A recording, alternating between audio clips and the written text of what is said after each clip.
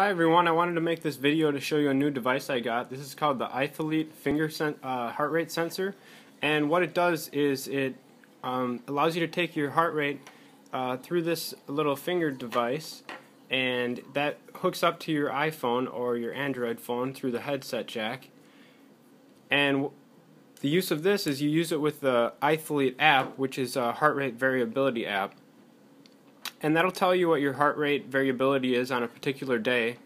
And based on that, based on your variability, the higher the better. It'll tell you whether you should go for a hard workout or go for an easy workout or rest.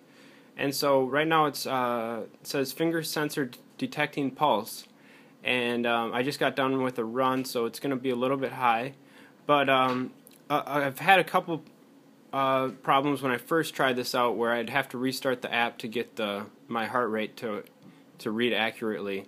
But once it detects your heart rate, it's going to give you the little start button up there, and you just hit start, and it'll guide you through some breathing exercises to breathe in through your nose and out through your mouth.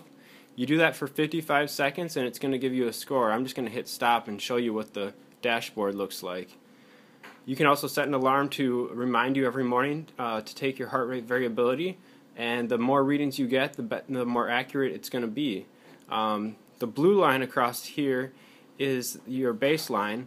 Yesterday I had a pretty high score, so I did a hard workout. It also allows you to track your things like, let me see if I can get this in focus, your mood, your stress, your sleep, and you can rate those on a scale. So let me see if I can pull that up.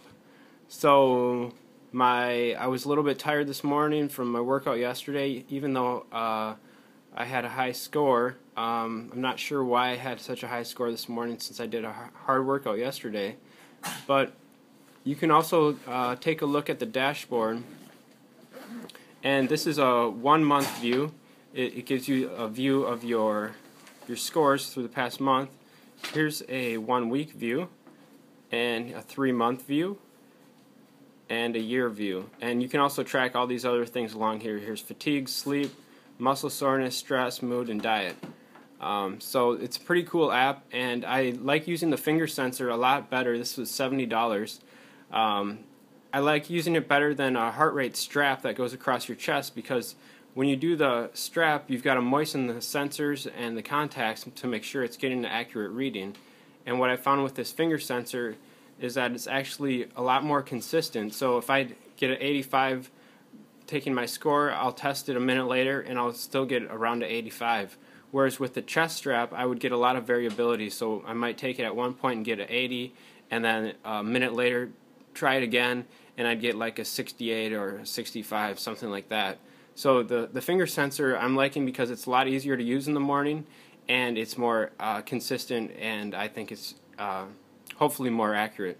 So that's just my little review of this ithlete finger sensor. Thanks for watching.